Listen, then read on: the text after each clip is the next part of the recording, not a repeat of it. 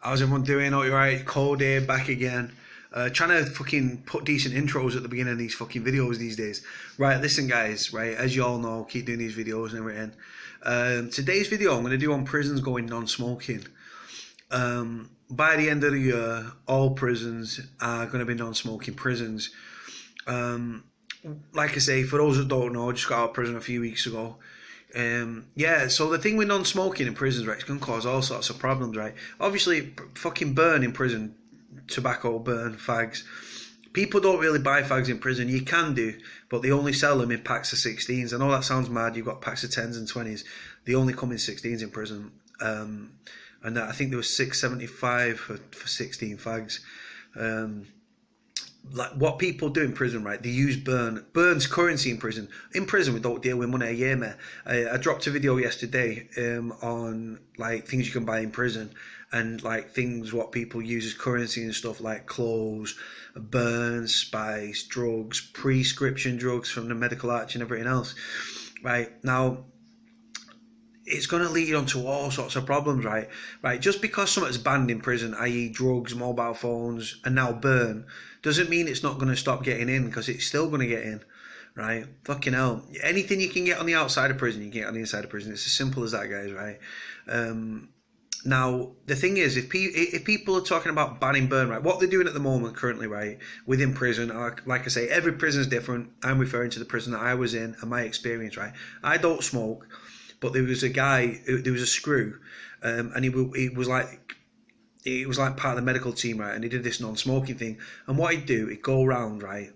And the cleaners, right? He'd go around, he went around all the wings, right? And anyone that was giving up smoking as an incentive, they'd say, right, if you stop smoking, we're gonna give you these patches, these, you know, like they're about £15 a box, right, for these fucking Nicorette patches, right, proper like expensive top of the range ones, right, these non-smoking lozenges like mint stuff that you suck or something, these patches, and these fucking like plastic e-cig things, right. And do you know what, in December alone, yeah, it cost the prison 10 grand, yeah, that's 10 grand of taxpayers' money on our prison alone, yeah, man. And you know what, right? Do you know what made me laugh, yeah? Like with this non-smoking thing. The lads are like, yeah, I'm stopping smoking, boss, yeah, and all this. And then they're sat on the bed, yeah, with a fucking, with some burn, yeah, so with a fucking roll up, right, with a Nicorette patch on, right? So they've got the non-smoking patch on, or two of them on, the smoking burn anyway, and then as soon as they finish the fag, they have a lozenge jaw. It's fucking crazy. And you know what all the lads were saying? Yeah, well, listen, before I get out, yeah, I'm going to stock up on all these boxes of Nicorette, yeah, Nicorette patches, right? And when I get out, I'm going to sell them, because they was going for 15, I think 13 or 14, 15 pound a box, right? On the canteen to buy, right? What they're trying to do, they're trying to phase it out, right? Because they're trying to make smoking, like they're banning smoking within prisons and stuff, right? So all it means then, really, in layman's terms, is that burn, tobacco as it's known, but we call it burn in prison. It's a very, very valued commodity.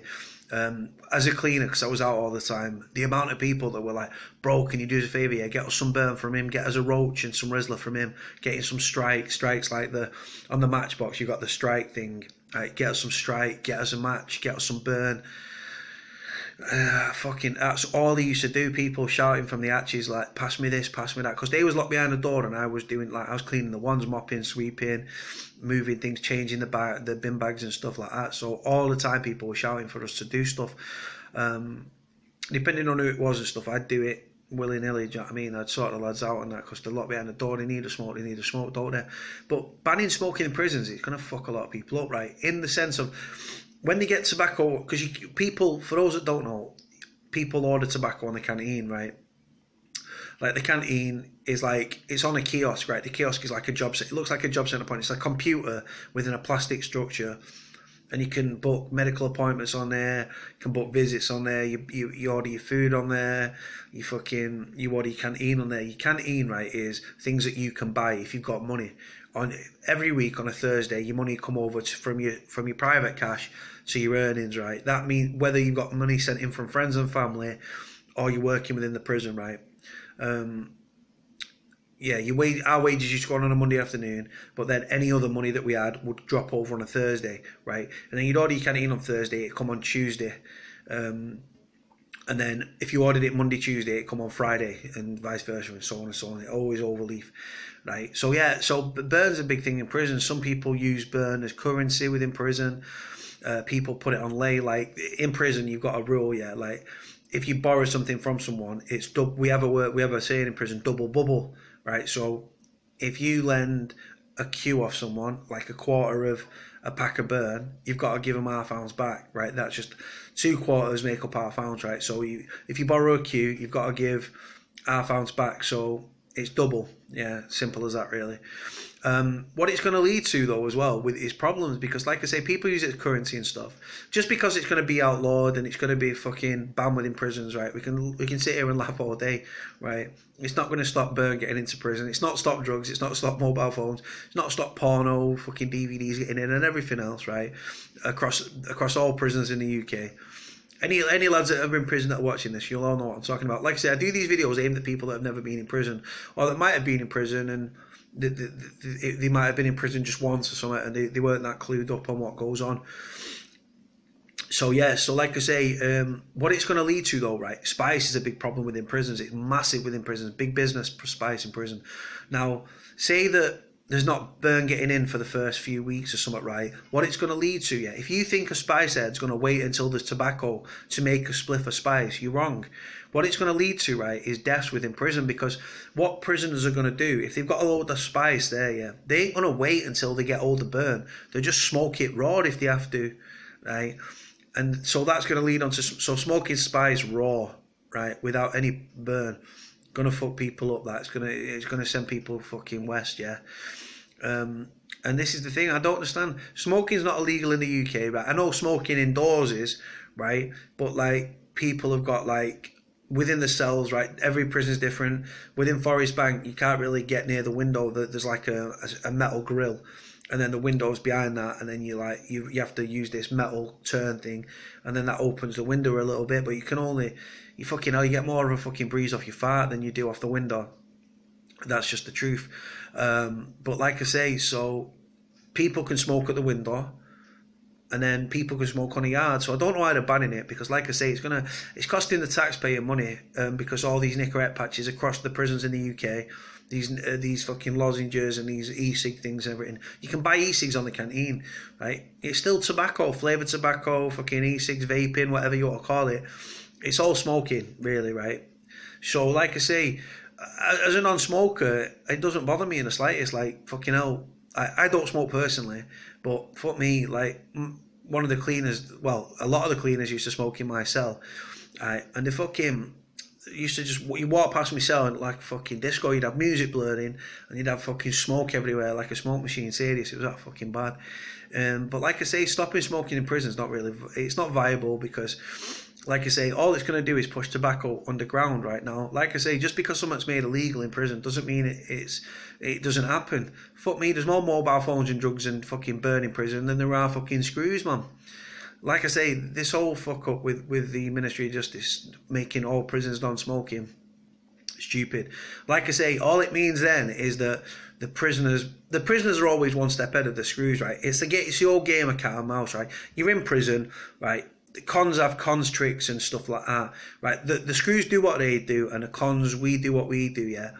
And the screws are always chasing us, like they're always, like we're always one step ahead of the screws, yeah. Like I say, they right, once every blue moon they might spin a cell. For those that don't know, spin a cell means search a cell, right? They might find something, right?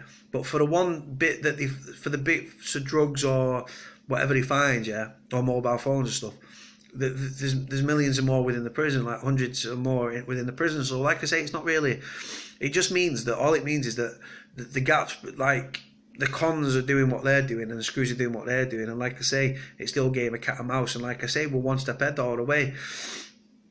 And it's just going to continue that, but like I say, having no burn in prison, right, it's going to cause issues, because right, if you smoke in prison, right, if you're a smoker, a heavy smoker, and you're stressed, yeah, what do? You turn to burn, right? If you're a spice head, right, and you're stressed, what do? You'd have a spliff, don't you? Now, if you've got no burn, right, the smokers, they're gonna kick off because they're gonna want to smoke, right? And they're gonna lose their shit, right? Because like I say, it's a coping mechanism, isn't it? If you're stressed or you're having a bad day, you have some burn. People that are stressed in prison, they seem to smoke more when they're stressed and stuff, right? Now, a spy said he'll just have a spliff, right, to chill him out, to calm him down, to help him sleep, right? So if there's no burn getting through for the time, right, there will be burn flooding the wing eventually, of course it will. But what I'm saying is, if the screws are coming down on it hard, and you can't get hold of fucking burn for the first few weeks and stuff, right? Kids that are smoking spice, they're just going to smoke spice regardless. They ain't going to give a fuck and think I've got no burn. They'll smoke it raw. Smoking spice raw is going to cause deaths in prison. Mark my words. Trust me now. Here in fucking April, right, 2017, I'm telling you now, right, there will be stories about prisoners dying through smoking spice raw in prisons. I hope to God it doesn't come to that, because God forbid, no one should die in prison. Nobody at all should die in prison. Fucking, but like I say, prisons are like holiday camps these days. You know what I mean? Prisoners are running the prisons. There's not enough staff to fucking safely control and maintain the lads. Cat A prisoners are locked up 23, 24 hours a day, no association, 1 hour exercise if they're lucky. Even sometimes prisoners are locked up for more than 24 hours depending on staff shortages and everything else. Prisoners are running circles around prison officers, right? And like I say, there's a lot of decent screws within jail, right? Like I say, there's a lot of dickheads as well, yeah, man. But there's some very decent top screws in prison. Like the old mentality of us versus them. Right, you can get on with a screw and you can be safe with a screw, yeah. But you still be doing a bit, right? Doing a bit is what we say in prisons, like wheeling and dealing, like you're getting about, you're selling a bit of this, you're selling a bit of that, you're wheeling and dealing, right? But you can still be safe with a screw. But when it comes down to nitty gritty, right, you still do what you're doing, right? And the screw's doing his job, you do your job. You might get on with each other, you might have a laugh, but when it comes down to it, you're the convict, yeah, and that's a prison officer. And like I say, you keep screws sweet, right, to keep them away from your door, and then you go out and you do what you're doing, right? Like I say, burn's a big business within prisons. People use burn as currency, people use spice as currency. Like I alluded to yesterday in my video, people buy things with spice, people buy things with burn.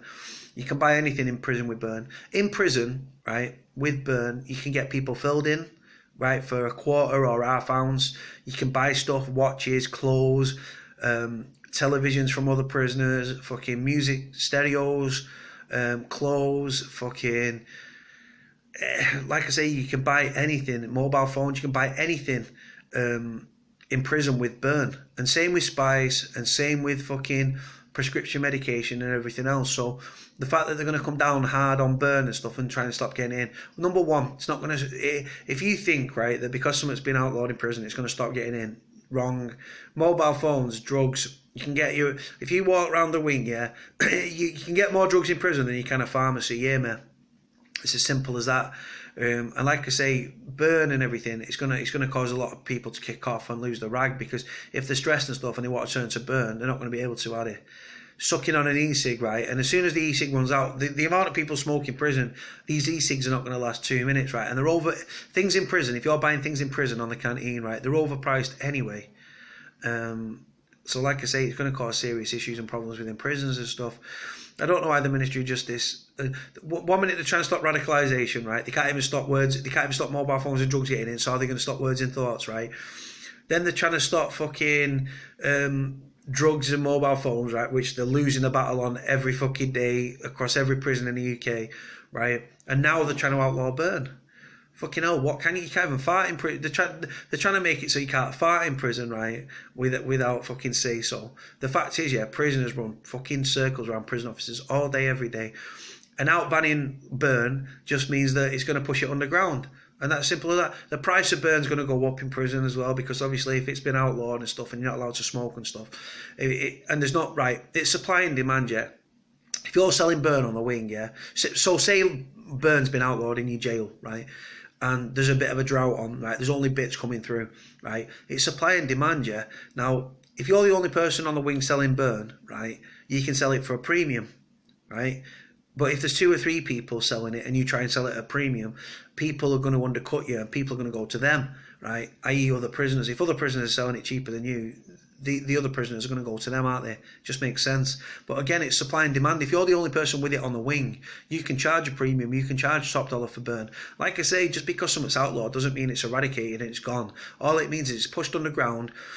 The cons have got to be cleverer and sneakier, right? Which is fine. We do that all day, every day. That's what we do, right? And the price is going to go up a burn and spice and everything else. If something's made illegal, like I say, it just means that the price goes up and it's supply and demand. And if you're the only person with it, you can charge more. It's as simple as that, really, guys. I don't know what else to say no matter. So I'll leave it there, guys. Like, comment, subscribe, all that good stuff. I look forward to hearing from you guys. Thank you very much. Bye.